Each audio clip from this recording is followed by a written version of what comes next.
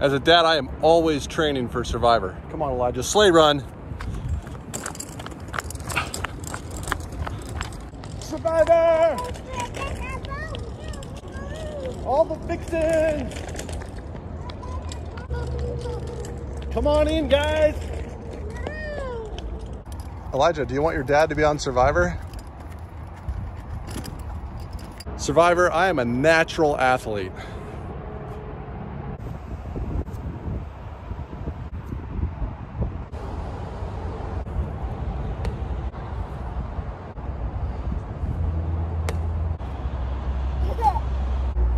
I look like an athlete, but I'm not.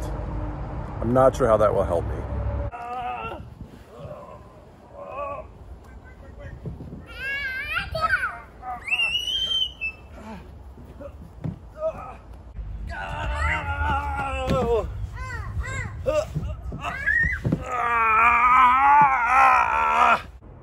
My name is Jonathan Romig, but you can call me Romig.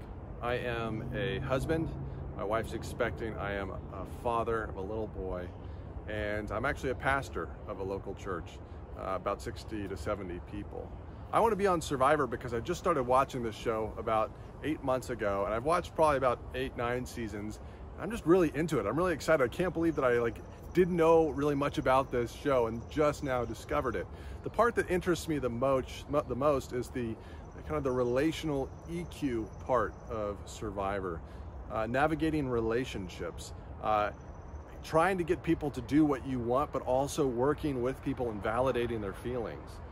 My friend Nick and I went on this glacier hike where we hiked up to this lake that was way above, well, it was right at the tree line, and it was freezing, it was cold. And we were with 2 other friends, and I convinced my friend Nick to jump into that lake. My other 2 friends said, no, don't do it. Because it's really freezing cold. But I was able to convince Nick to strip down into his boxers and jump into that lake. And when he came up, his face was just like he was doggy paddling, and he was getting as fast to the shore as he could.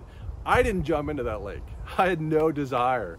But I was able to unlock that desire in my friend Nick. And I feel like that's what Survivor is. It's unlocking the desires in people. And as a pastor, I think sometimes those desires, I think often those desires are not good. Sometimes they're good, often they're not good.